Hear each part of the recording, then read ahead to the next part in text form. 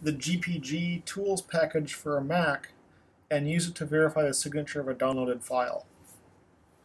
So previously I have downloaded the GPG suite package, and I'm going to run the installer.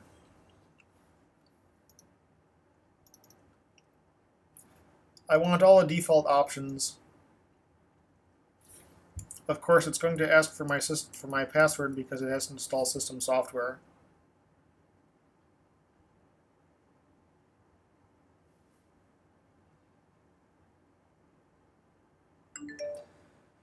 It opens some help files, which I'll dismiss for the moment. You probably ought to read them.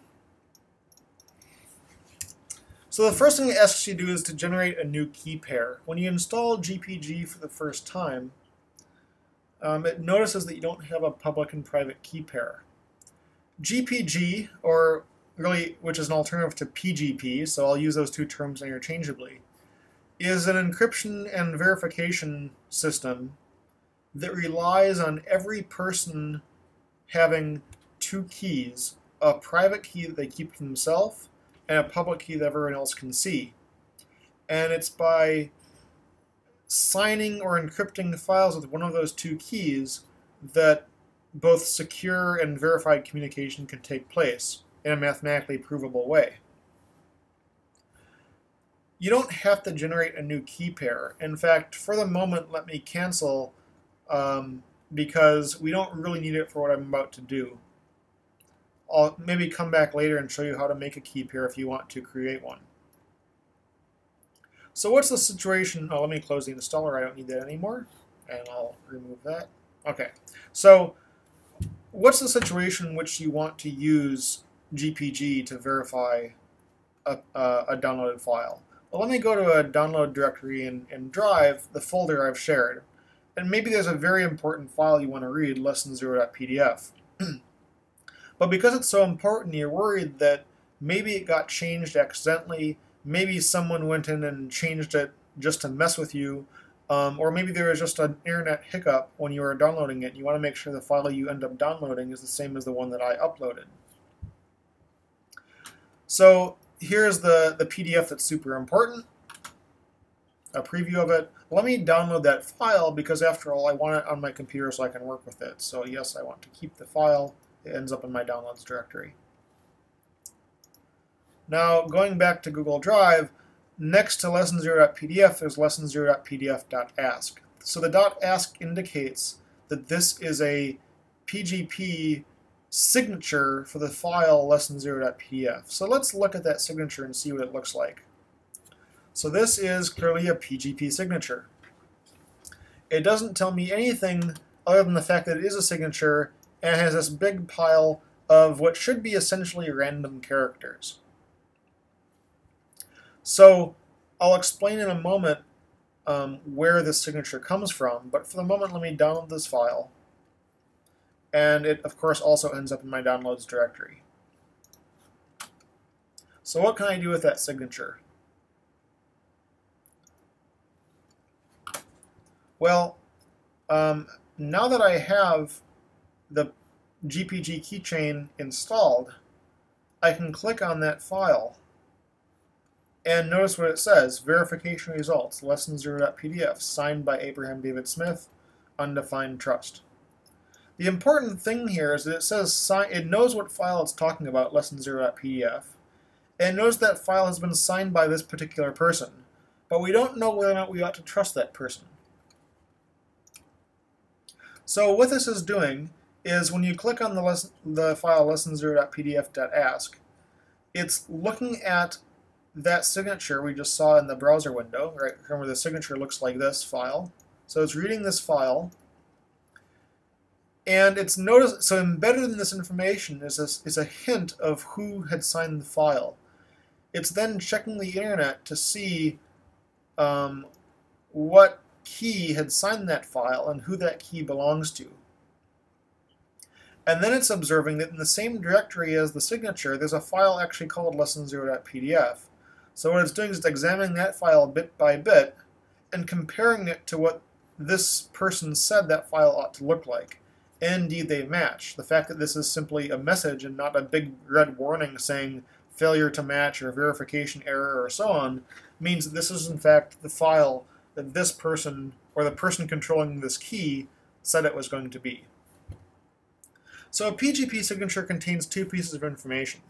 It tells you that the file you're looking at is the same as the one that was signed, because if there's any small, no matter how tiny or large the alteration is to the original file, this signature should really not change. At least it's statistically extremely unlikely, as in many multiple lifetimes of the universe unlikely. And it tells you who declared at that time that the file is what they said it was. So there's two questions here. Is the file what it was claimed to be, and who claimed it was that in the first place? And a PGP signature deals with both of those questions simultaneously. Now, how do you know who this person is who signed it? How do we know who that person is? Well, in fact, let me open that one more time. I can look at, or does it let me do that? I don't think it lets me do that. So let me take you to the key, which is on my web page. And here's the key, adsmithpubkey.ask. So this is the key I use to sign this file. It's a lot of random bits. It's about 4,000 random bits, which is plenty for any sort of encryption you want to do in the human world. So what I'm going to do is I'm going to download this file. Let me move that out of the way. I'm going to download this file. Oops, okay. I'm going to download this file finally, save page as, and yes, I'll call it the same thing, and of course it ends up in my downloads directory. Now, what I want to do from the keychain manager is I want to import that key. And now it's imported. Now, along the keys that you know about, there are two of them. One of them is the key from the people who wrote the software we're currently using. The other one is this key by this person claiming to be Abraham David Smith, asmith122 at Fordham.edu, with this ID number. Now, if you were to make your own public and private key, then you could officially declare in a cryptographically secure way that you actually trust this person. And then, when you look at the verification, it would say fully trusted or marginally trusted to indicate how much you trust this person to be honest about signing that file. But for the moment, this has served its purpose.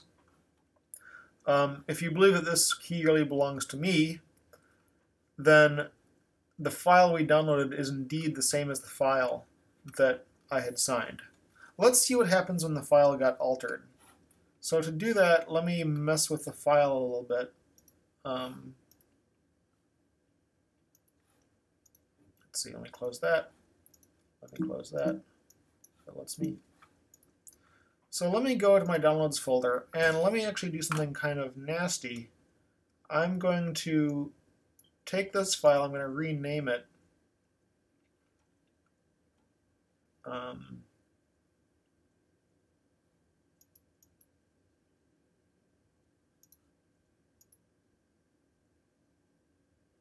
What do I want to do with it? Let me do something particularly nasty. Like let me copy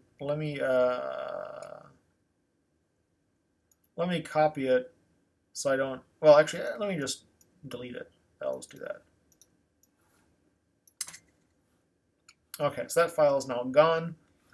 And let me take some other random file, like say this one here, and let me make a copy of it.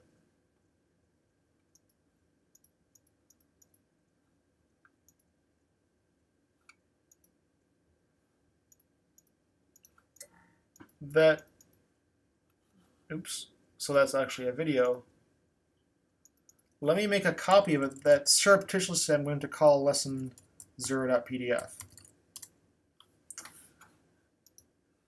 And So now I have this other file called lesson0.pdf that's now a totally different file, right? So what happens when I verify that? If I now try to verify again, lesson0.pdf, verification failed.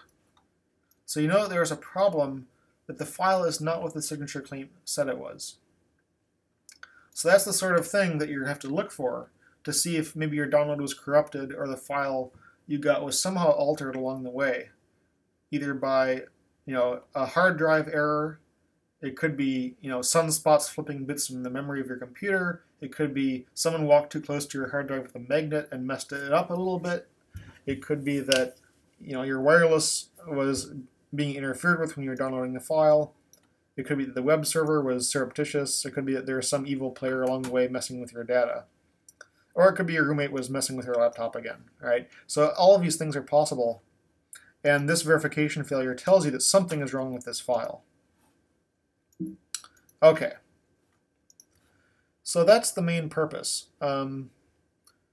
I'll stop there, and next time we'll talk about how to make your own key to build a web of trust of people who you trust.